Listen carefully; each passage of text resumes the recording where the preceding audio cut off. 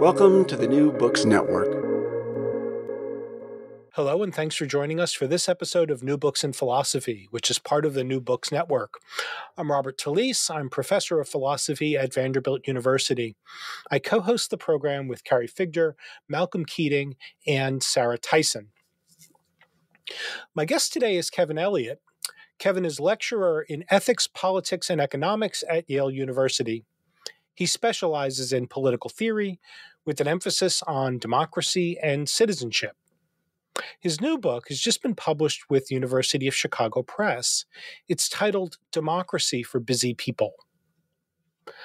John Dewey and Jane Addams are both credited with the claim that the cure for democracy's ills is always more democracy. This sentiment is popular to this day among democratic theorists and democratic practitioners. The thought is that there's a democratic deficit that lies at the root of any political or social problem that a democracy might confront. Accordingly, a good deal of work in democratic theory aims to design new practices and institutions that can erase the deficit. But this strategy raises a problem.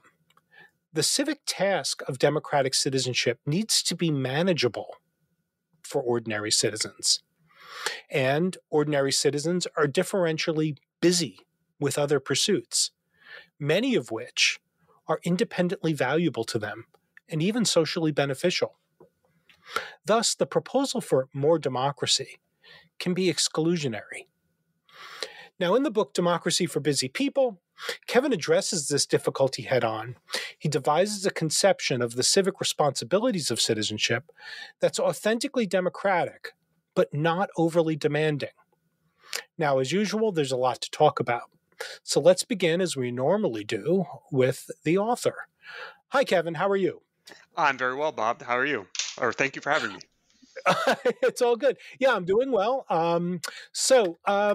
We usually start with the author himself. Can you tell us a bit about yourself? Sure, yeah. So I am a California native. Grew up in the South Bay, San Francisco Bay Area, in the heart of Silicon Valley. What has become Silicon Valley since I have left there, really.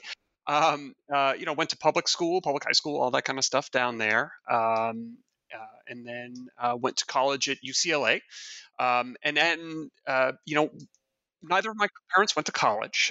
So when I got there, I kind of didn't know what I was supposed to do. I think a lot of people will sometimes have this experience. And so for me, I had the very fortunate experience of taking a class on the history of social thought, which really kind of gave me that liberal arts experience of being sort of awakened to a sort of a critical awareness of the world, and a little bit of having kind of the curtain pulled back and seeing kind of the gears that are making the world turn. And I was smitten, with this. So during my time at UCLA, I began to think about the possibility of becoming an academic. I just, was just endlessly curious and always learning new things, and just, um, was very, very enthralled by all of that. But I got some very frank advice from a faculty member there that was basically like, look, being an academic is really tough. You won't be able to pick where you live. Your chance of getting any job at all is very bad. And this was in 2006, and things are very different now. Right. In any case, so I basically, left the degree there and then tried to do something other than academia, and wasn't really fulfilled. I was actually trying to like read academic books in my spare time. I had ideas, I had things I wanted to write, but after a couple of years, it became clear, yeah, I'm going to be trying to do academic kind of inquiry on my own anyway. I might as well, try to do it as my job. So that's when I went to grad school. I first did a degree at LSE, and then 1 year master's at LSE, and then I went to Columbia for my PhD. Um, and then, at Columbia, I had a wonderful experience there, and in particular, especially under the influence of Melissa Schwartzberg, who later went to NYU, came to understand the importance for democratic theory of understanding and having a awareness of empirical political science. So the way that I approach political theory and democratic theory, in particular, is I try to combine insights from political science, economics, psychology, with philosophy and political theory more broadly. Yeah, and so and then got my PhD and did a couple of years of teaching at Columbia before getting a tenure track job at Murray State University, and did a lot of teaching in American government there at Murray State, as well as in political theory, and just with the publication of my book, I have now moved to Yale and be starting there in the fall. Wonderful. That seems like quite a move. It's Geographically, all kinds of other respects. Absolutely. Many other academics will tell a similar tale of moving between places and moving between very different. Murray State University, for those of you who don't know, is in Western Kentucky, a very small town, quite a rural region. Going from Columbia, which is in New York City, right? This is quite a change. But yeah, and now back to the Northeast. So, yeah. Where you can finally enjoy pizza again. Yes, we are looking forward to the New Haven style pizza. We are informed by everyone that we have to try it. Well, that's wonderful. So let's talk about the book. And I want to begin with some background. Now, academic books sometimes have characters that recur in them. And a recurring character in your book is your mother. Now, and this was intriguing to me and in some ways refreshing because I tend to think that moral and political philosophers and theorists more generally don't think enough about their mothers when they're doing their academic work. I mean, so I remember being at a conference shortly after Trump was elected in which, a philosopher was going on about, fascist Republicans. My mother is a Republican, by the way. I said to this person afterwards, I said, am I, on the basis of your talk, am I supposed to think my mom's a fascist? And the person said, your mom's a Republican? I said, yeah. And the person said, well, I feel sorry for you. I said, yeah, and I just thought that's a ridiculous response. Anyway, yeah. So can you tell us a little book about the role that she played in motivating some of the ideas that you're exploring here? Yes, absolutely. I generally speaking, my mother, like I said, neither of my parents went to college, so my mother did not go to college, and she was a single working mother. Parents divorced. I was raised by my mother, and she didn't have a college degree, and so she had a lot of things on her plate. She had a lot of things to do, taking care of me, going to work, taking care of the household, and also trying to hold on to her sanity. Right? These things are, you can get 3 of those 4 things at any given time. It's pretty tough, right? So the title, the eponymous busy people are people like my mother. So for me, I think sometimes, especially many of the listeners of this podcast will probably think of busy people as, maybe like jet setters, people with calendars full of high stakes meetings and things like that, but I'm really thinking about people like my mother. I think of busyness as a incomplete but nonetheless generally common currency of disadvantage. I think a lot of especially things like poverty, but also forms of racial and sexual oppression get cashed out in terms of busyness. People have to think about and occupy themselves with activities that people who are not don't fall into these categories don't have to tackle or sort of deal with. A woman who's subjected to sexist disrespect at work, for instance, has to kind of process that, and that makes her busy, right? That can make her unavailable for other kinds of activities, and sort of we can go through other things, right? People have to work hourly jobs, literally have to spend more time working in order to make that right. So anyway, So for me, busy people are the sort of vast group of people in society whose obligations in life compete with, as you were saying, I think in your introduction, it competes with their ability to, right, participate in politics in all the ways that we might wish, or all the ways we might expect good democratic citizens, conventionally understood, to involve themselves. And this gives rise to what I call the problem of unequal busyness, right? So it's not just the case that all of us are busy, some of us are busier than others. And because democratic participation competes with all of these other obligations that we have in life, the output, the outcome, I suppose, for democracy, it creates a problem for democracy, and that is inequality, right? So busy people are not able to get their voices heard, their interests go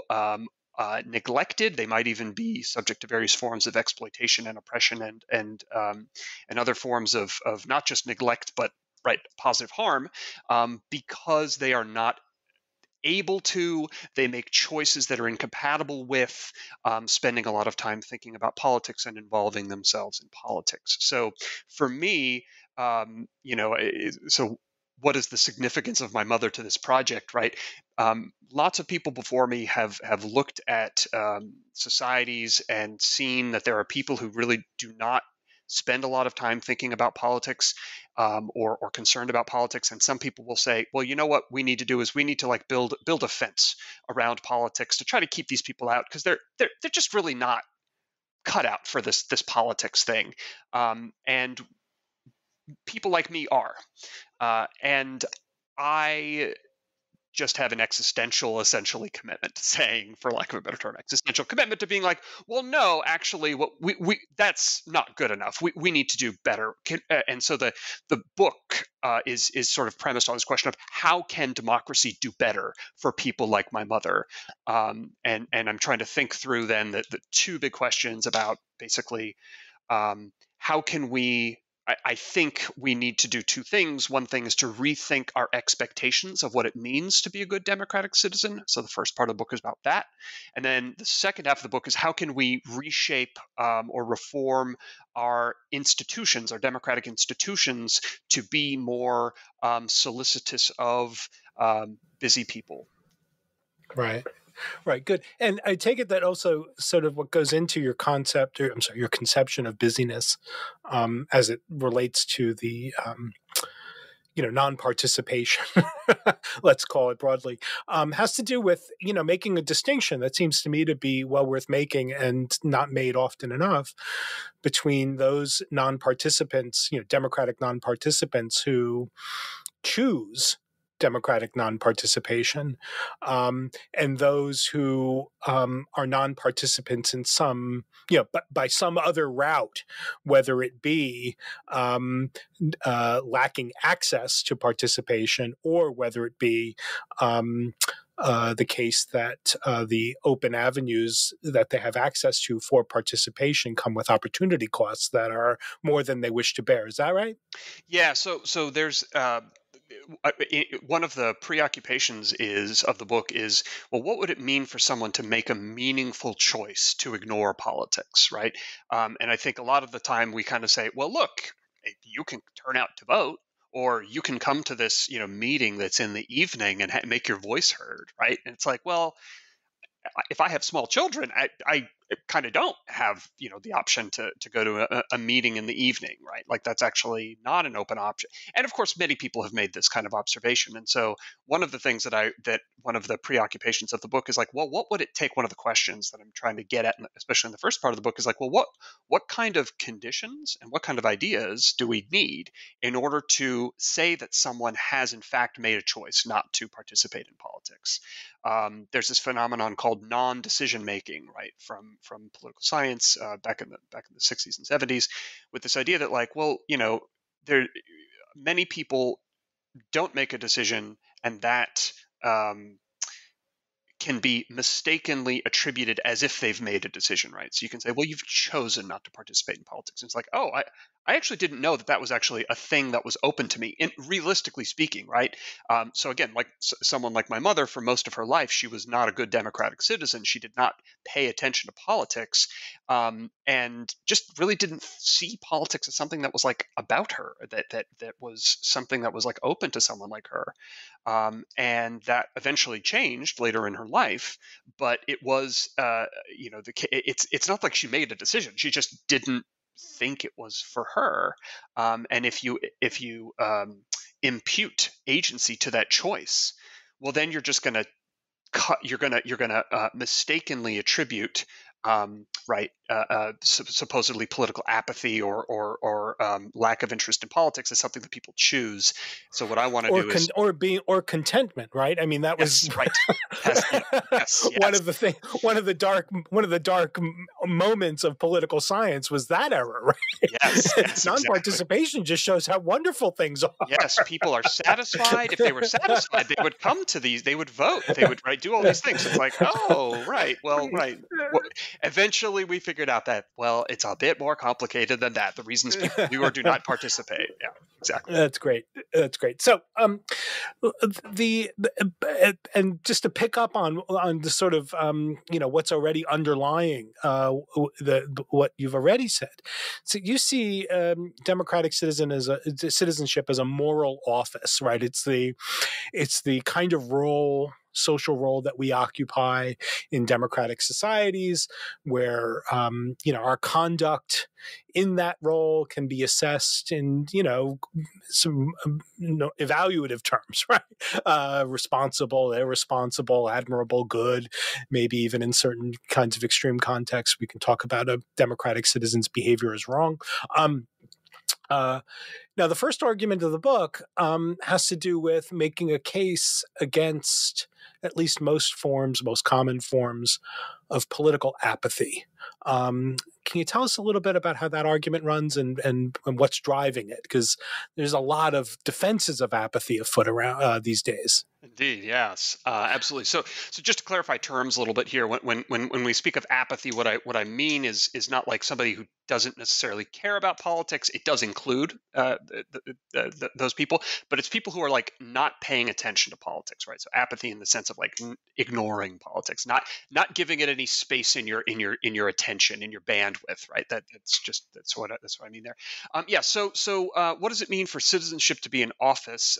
So the idea of citizenship as an office contrasts with how we often think about citizenship as a status, right? So citizenship as a status, meaning that we are entitled to certain kinds of treatment, certain kinds of legal rights, maybe some certain kinds of treatment and entitlements and obligations that might attach to that status. Thinking of it as an office is attached to, as you mentioned, right?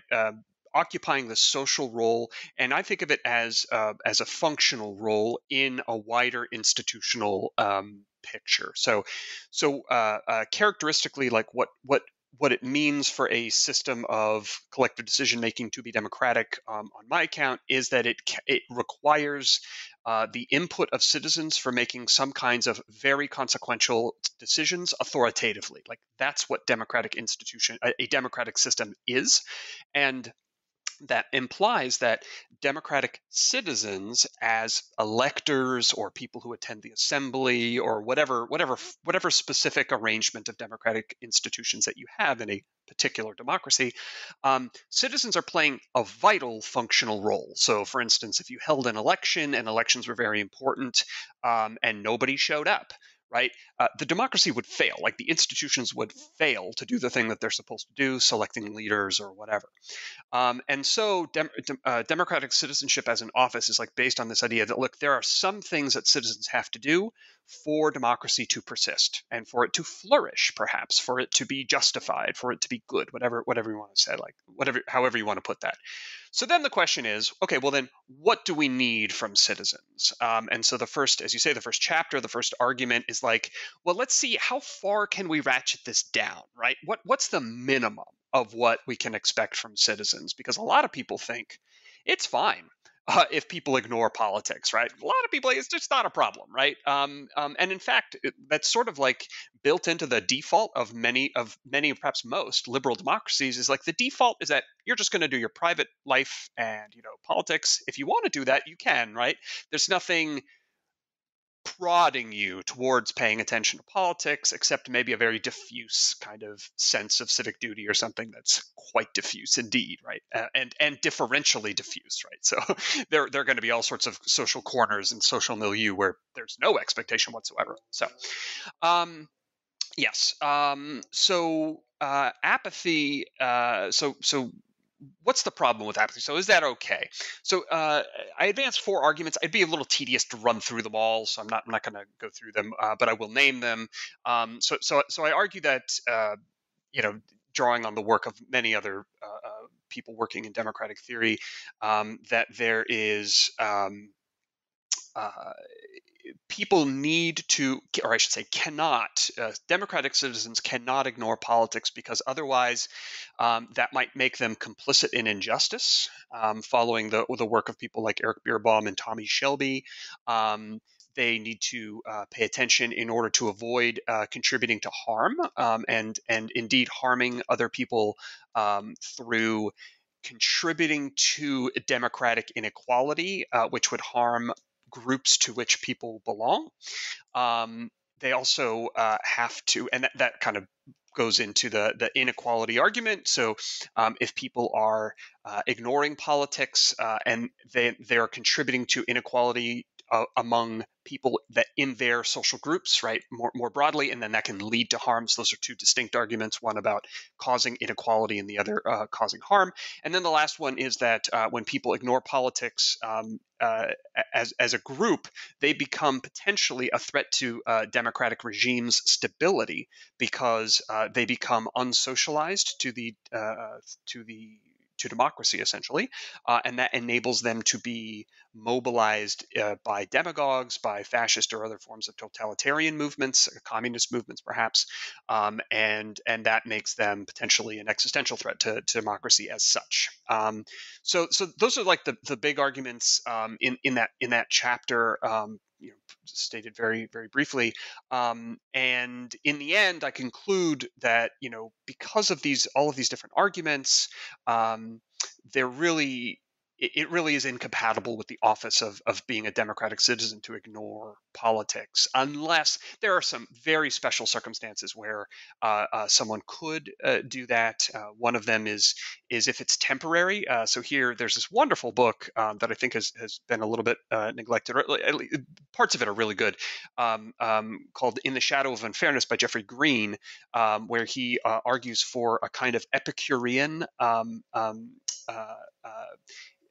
stepping out of the political realm into your garden to kind of recharge your civic batteries, which I think is a very, very neat idea.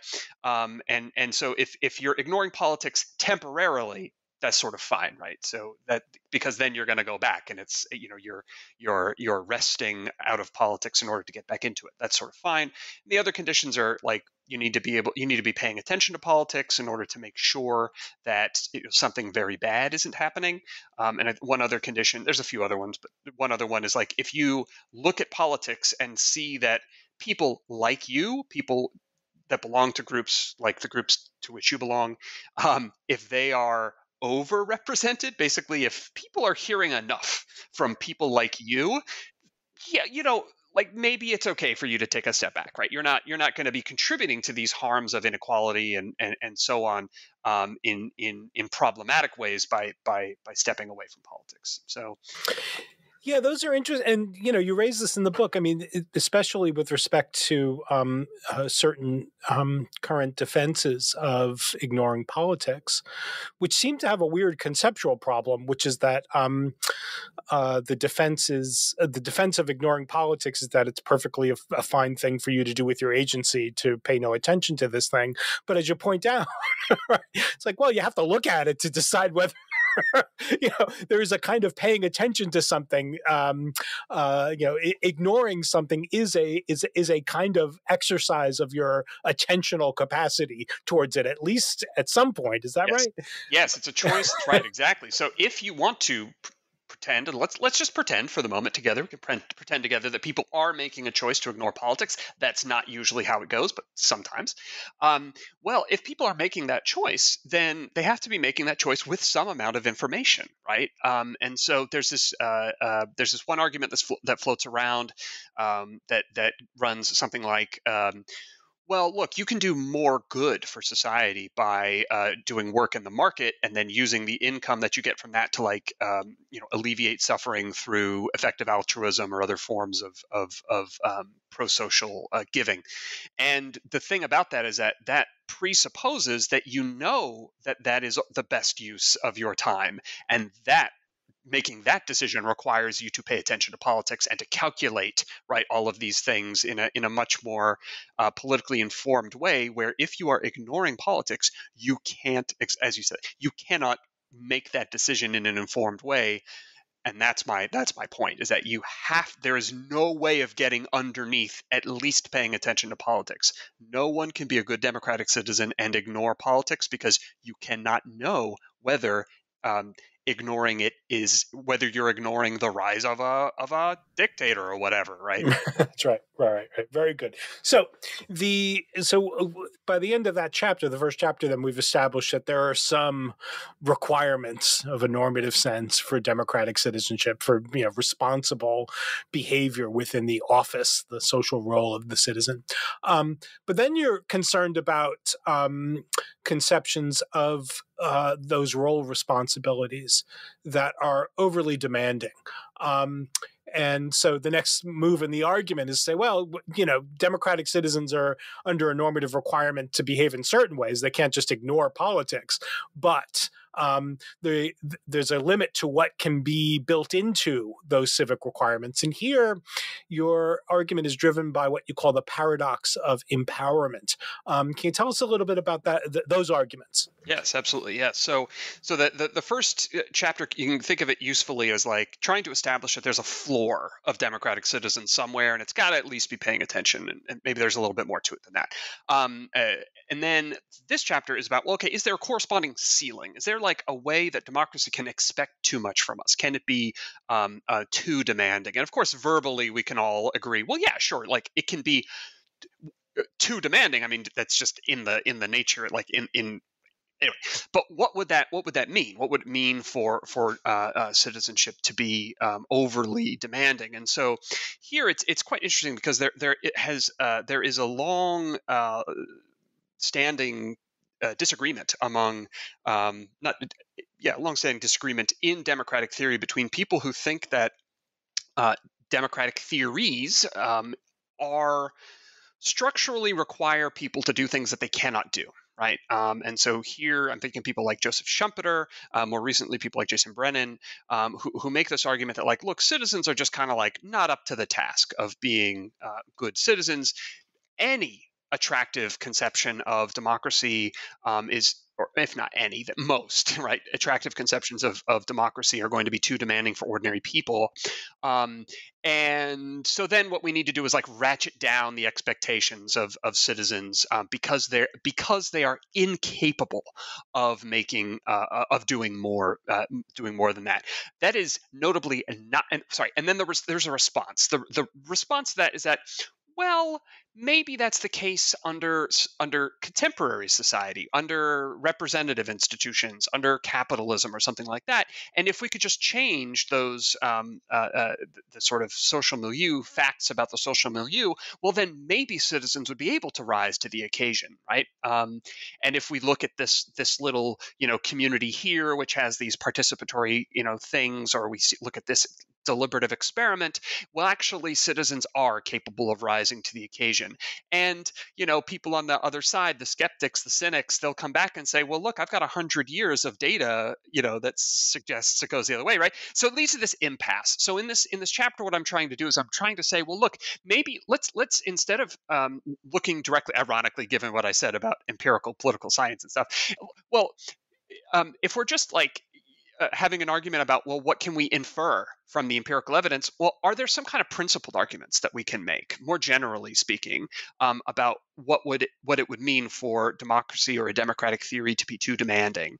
So I look initially. So I make sort of two big arguments in this chapter, where first of all I think, well, you know, are citizens do citizens have an entitlement to um, uh, to basically democracy not asking too much from them, right? So what would it mean for citizens to have an entitlement to their time? What for what reason? I should say, how does politics compete with other demands in our lives? And so here, I appeal to some of these arguments coming from sort of the Rawlsian tradition and the sort of more broad sort of liberal tradition that, look, we all have conceptions of the good life, and these conceptions of the good life have different amounts of space in them for politics, and we are and ought to be entitled to the time we need to pursue those different conceptions of the good life. And here, there's this wonderful book by Julie Rose called Free Time, and I draw extensively from that. And Rose argues that citizens pardon me. So she's her book is about distributive justice. So she's concerned about what do people deserve in their lives, and she thinks that they require free time in order to, exactly as I was saying, pursue their conception of the good life. And that's fine, but she does provide there's a proviso, and she says, but there is an amount of socially necessary labor that we all have to contribute to, and for her, she thinks of that mainly as care work and work in the market. I add that it also requires, if we live in a democracy, some amount of participation, right? Going back to that idea that democracy requires some amount of input from us, as part of the office of democratic citizen. And so if we include um, our sort of work as citizens with these other forms of socially necessary work, she implies that, well, what we need to do is we want to make that package, those demands, as small as possible in order for people to have as much free time to pursue their conception of the good life as possible. So I argue that there's an entitlement founded on justice, that should create a default that if we can make democratic citizenship less demanding, that we are sort of obligated to do that in order for citizens to be able to, right, have more free time to pursue other things.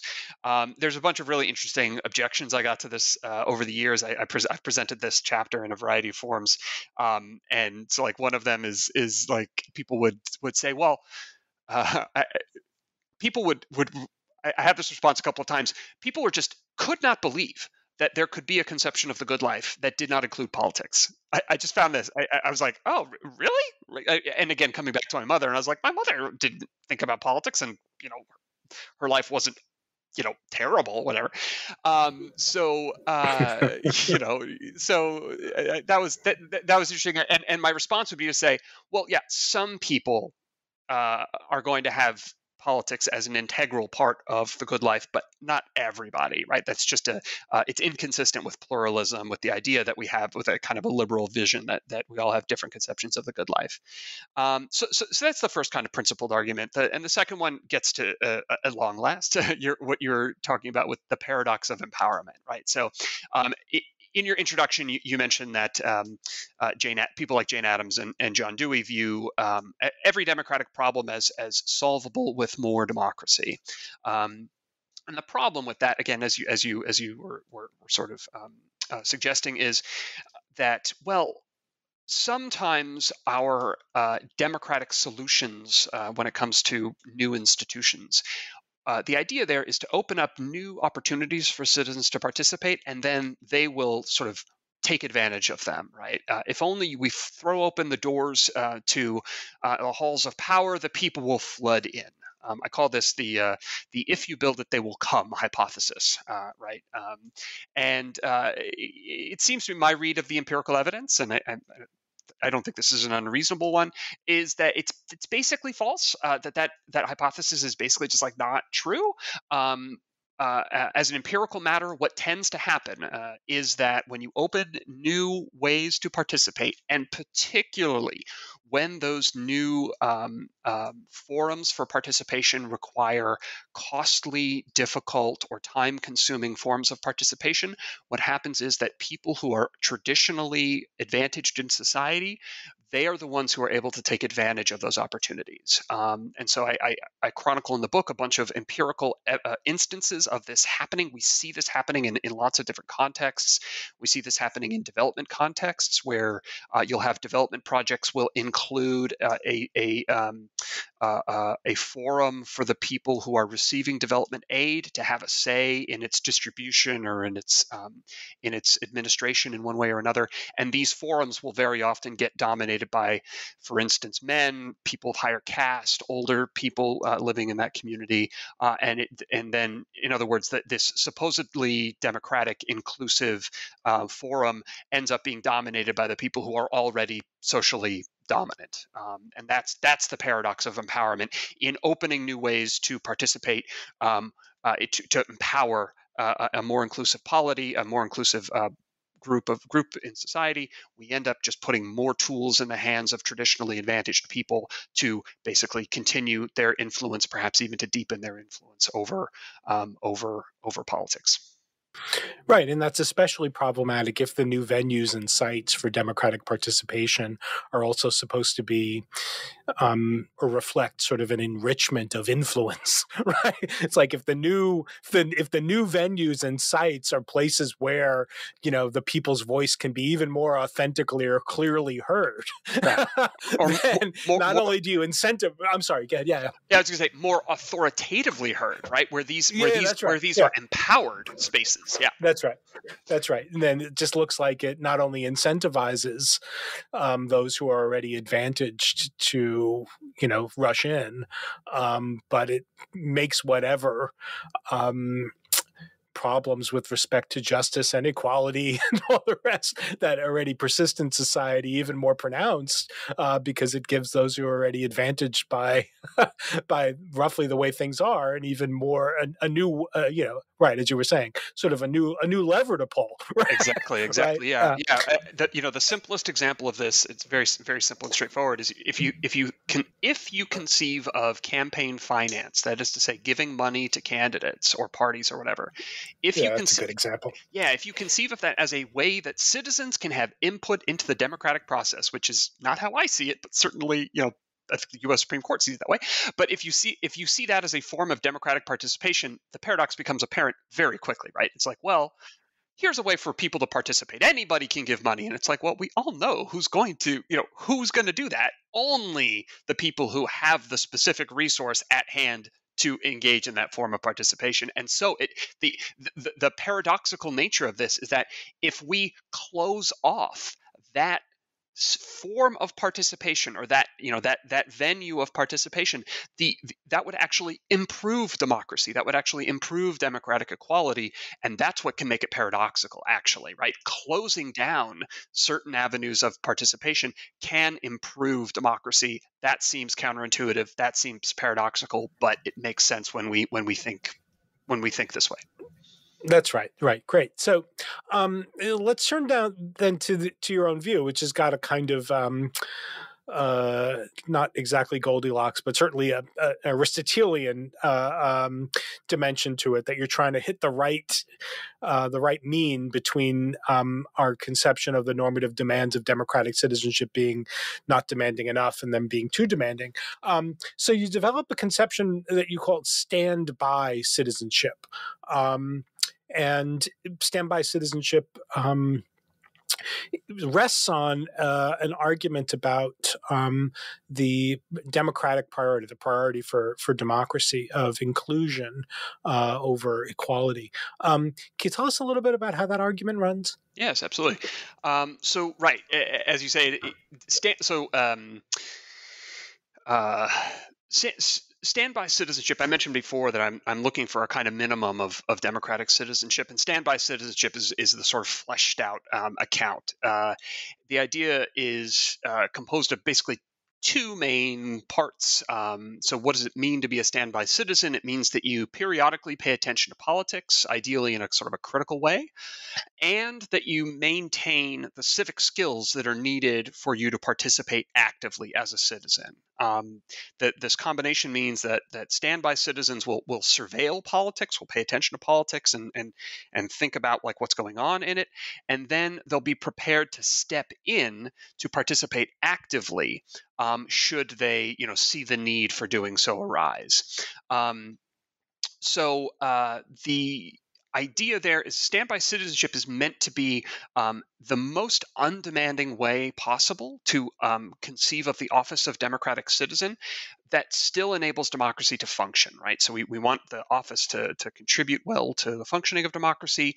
And so this does that, but it's also as inclusive as possible. It's as undemanding as possible while still being compatible with democratic functioning.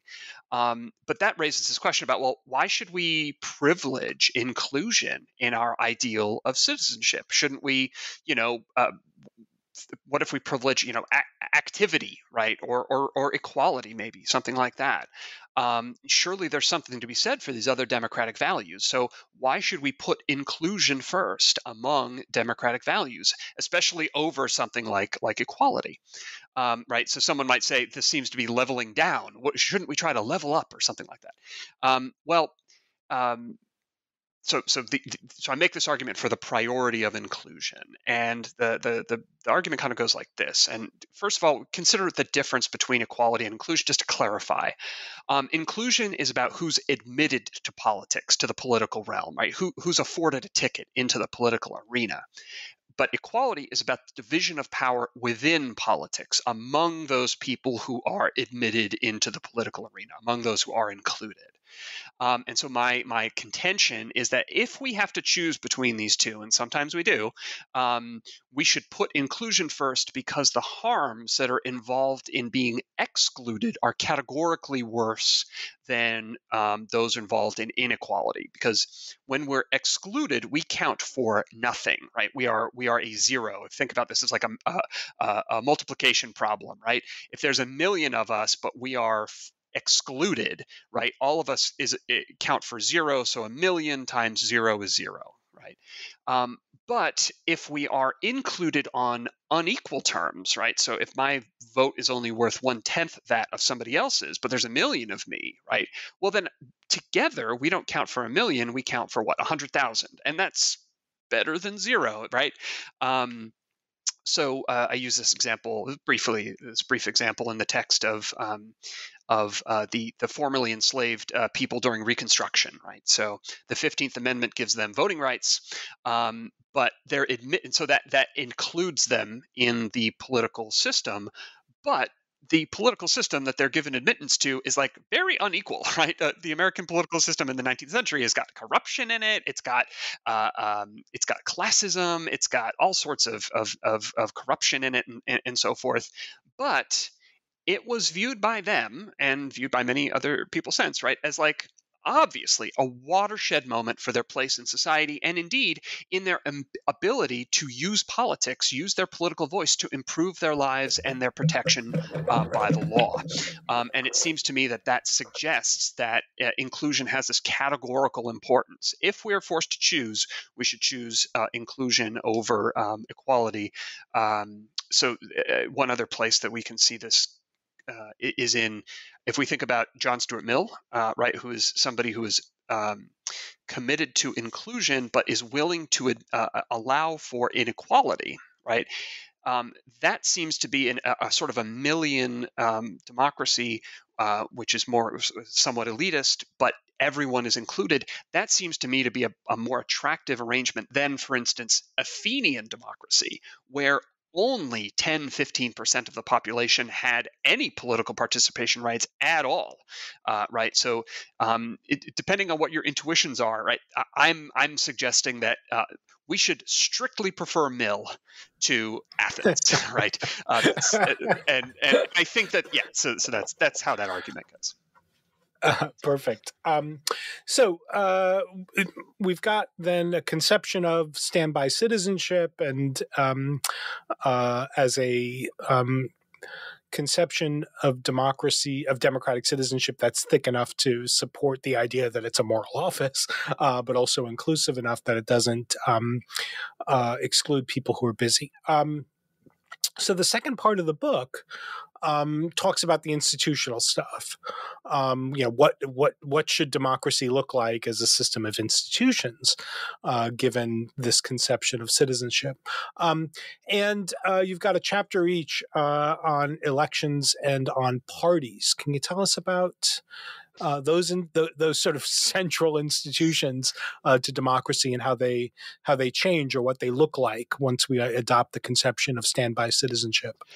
Yes, absolutely. So elections tend to be a little bit, I think, neglected among democratic theorists. They're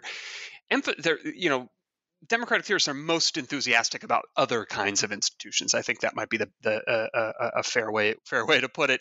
And I think that's unfortunate, right? Because elections have a set of unique features that make them extremely good for busy people, and some of this is in some ways is quite obvious, right? So, electoral participation is, at least potentially, extremely cheap and easy for people to do, right? We know of lots of ways to make voting extremely easy. Mail voting is literally the ballot comes to your house. You don't even need to leave your house to vote, right? With mail voting, there might be other concerns about mail voting, but when it comes to this, it's very easy, right? We can also make election day a holiday. We can have voting on the weekend. We can require people to vote, although we can. We don't need to get into mandatory voting, but there's lots of ways that electoral participation can be made extraordinarily accessible compared to virtually any other form of participation. Voting is just dead easy and it is very inexpensive, very accessible to people.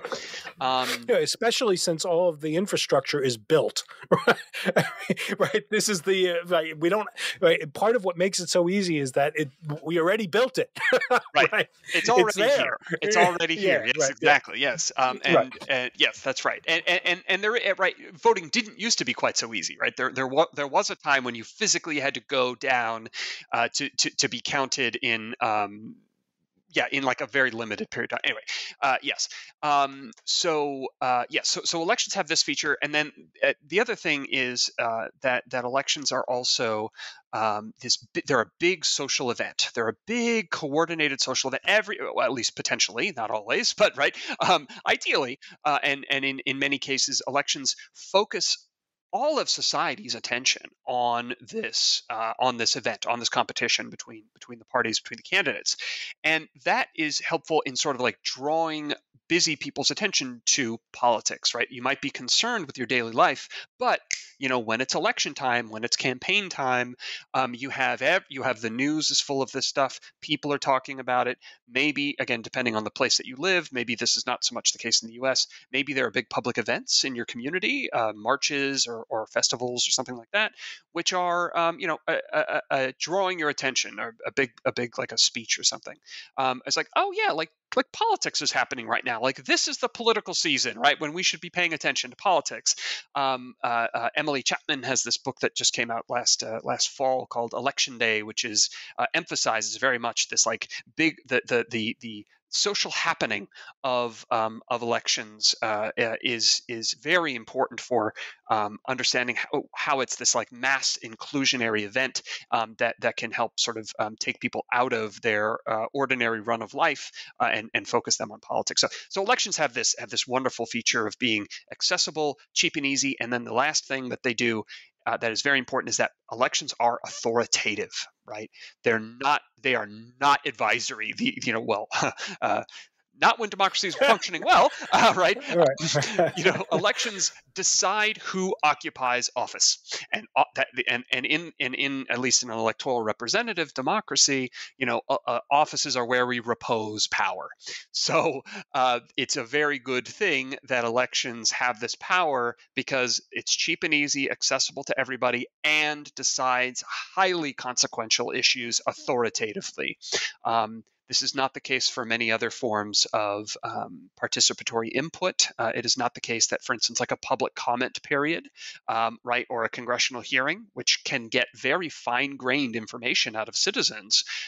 But it's just, okay, we'll take that under advisement, right? That stuff is not binding, is not authoritative. So elections have all of those features. Political parties, I think,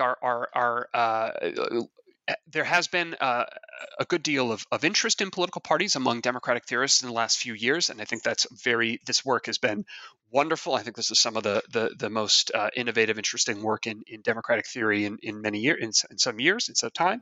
Yeah, and it's also been a shift, right? I mean, because Yes. a lot of the current work on political parties is actually, pretty pro parties. Yes, right. Yes, Whereas right. in the past, it had been like political parties are these corruption generating machines, right? Yes, that's exactly right. Yes, so yeah, right. So this most recent generation of work on political parties has been largely laudatory. And so one note about that is I think a lot of that work, and so I have this. One of the things I emphasize is that parties can be really good, but but that is contingent on parties facing competition. And I think that I think that a great deal of the work that people have done celebrating parties has not sufficiently appreciated that. There's been a lot of work that's like emphasizing parties are good because they do this, this, and this. They have these functions. They do these things for democracy. And I would say, not always, right? They will do those things when they face competition. When they don't face competition, that's when you get the parties as, for instance, sort of cartels. This is a common view of political parties in political science, that political parties are cartels that are seeking to capture the state so that they can take advantage of all of its goodies for their supporters alone. And so this cartel theory of political parties, I would argue, is something that can only really get off the ground and become as ugly as it can get when parties do not face competition, do not face effective competition. So this is one of these arguments that I emphasize.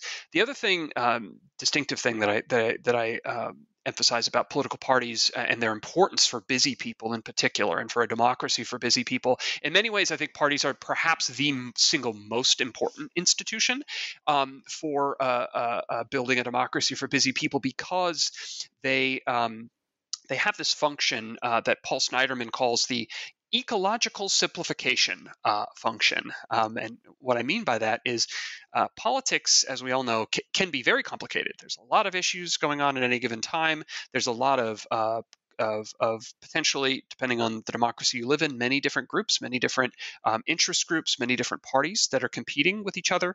And so it can seem like it's a big, cacophonous, complicated mess. And so what parties do is that they simplify the vast array of issues that might be concerning people at any given time, and they make the stakes of an electoral choice clear, simple, and meaningful. And this scaffolds, I argue, this scaffolds the participation of citizens, because instead of having to bring meaning themselves or bring information themselves to the electoral choice that they're faced, parties are making it for them. They are desperate to reach people. So elections are easily accessible to people. Think of it as like elections can bring political power to citizens' door, and then parties are practically trying to break down the door because when they're facing participation, they want to bring persuasive messages to you to get your vote. And here, I'm not making, I make no assumptions about parties as being idealistic. They are interested in power. But when they face competition, that power can be pressed into the service of building a more inclusive democracy, of reaching citizens who might otherwise not be paying attention to politics. Empirical political scientists will tell you you will never win the vote of a highly engaged citizen because they've already made up their minds. The persuadable voters, the people you can get, are the people who are marginally attached to politics. And then the challenge is how to mobilize them. And anyway, so political parties do that work when they have to face competition. There's some wonderful history I talk about with respect to like parties, political machines in the United States, which are these very corrupt. They're the quintessential example of like corruption in American history. But they built enormous mass electorates. You think about Tammany Hall in New York. Over the course of 4 or 5 years, they doubled the size of the electorate by enfranchising new immigrants, and then they enfranchised them, and they forged political inclusion for them by telling them, vote for the party. We're going to take care of you, essentially. Right. Great. Yeah. Well, fantastic. So, Kevin, you've been really generous with your time, but I do want to make sure that we get to talk about the last full chapter of the book, where you address some pretty current trends. Well, the whole book is addressed to current trends, but this seems to be gathering. This trend seems to be gathering force, which is the trend towards lotocracy or non-electoral forms of democracy. So, can you tell us a little bit about the engagement that you've had, both with sortition? These are the mini publics people, and the deliberative Democrats, who seem to be increasingly an overlap at this point. Yes, right. So I think this is. I think I mentioned this earlier. This is where you find some of the biggest energy in democratic theories among people who are interested in building new ways for citizens to participate that involve generally in-person deliberation. So people are getting together, they're talking with each other about the issues, and they're maybe issuing reports, maybe they're issuing recommendations to mass electorates, or to governments, to elected officials. And this is not just among sort of academics. There's a whole flourishing sort of industry, really, of people who are helping facilitate these types of institutions. They've been institutionalized in places like Ireland and Belgium. They have used these numerous times to make big consequential decisions, basically. So there's a lot of excitement about this stuff in democratic and some theory. of the vocabulary has even been trademarked. Oh, that's right. Yes. Deliberative polling, right? Yes, has the trade TM. Right. Exactly. So it's a big important part of the democratic reform movement. And so what I sort of attempt to assess is, well, what role could these play in a democracy for busy people? And what kinds of things can these deliberative institutions do? So one of the things I do is I look very deeply at the empirical studies of these institutions. There have been a lot of them, and what I look at is what I find is that these institutions can do a lot for the people who are on them, right? So for someone who goes and spends a weekend talking about a political issue, this really seems to, at least the evidence that we have seems to suggest, and it makes sense that it seems to have lasting effects on transforming the sort of orientation towards politics and the interest that people have in politics. And that's very good, right? Like that's the kind of thing that could help turn somebody, a citizen like my mother was, into the kind of citizen that she is now, right? So now she's an informed, engaged citizen. And maybe deliberation could do that. The issue, the sort of problem with that is when we turn to the citizenry as a whole, there really aren't enough of these institutions as is usually thought of for them to actually make a difference for most people, right? So, these institutions are generally involving a couple of hundred at most citizens who are randomly selected. Sorry, so I didn't explain when you mentioned lotocracy and sortition, right? What these are random selection mechanisms for people who will then serve on these deliberative panels. So usually, as you mentioned, Bob, these things are considered together these days by reformers. We want citizens to deliberate, but we want to try to get a representative cross section of them by selecting them randomly from the population. Now, So what I've just said is citizens. This seems to be able to build inclusion, build standby citizenship among individuals, but not for the mass public because there's not enough of them. So then you might get the response, well, let's just have more of them. Right? Well, if there's not enough, scale them up, exactly. And this is where you begin talking about truly transforming representative democracy, right? Because on the one hand, if you do a lot more of these, you face this choice: do you make them authoritative, or do you make them advisory? And this creates a dilemma. If you make them authoritative, let's take advisory. If you make them advisory, then you raise this question about, well, why would I want to participate in something that can just be disregarded by the people who actually matter? And that will have selection effects, right? So if it's an advisory thing, some people will not, even if they're randomly invited, will not attend unless they're required to. And as we know, like with jury duty, you still don't always get an especially representative group.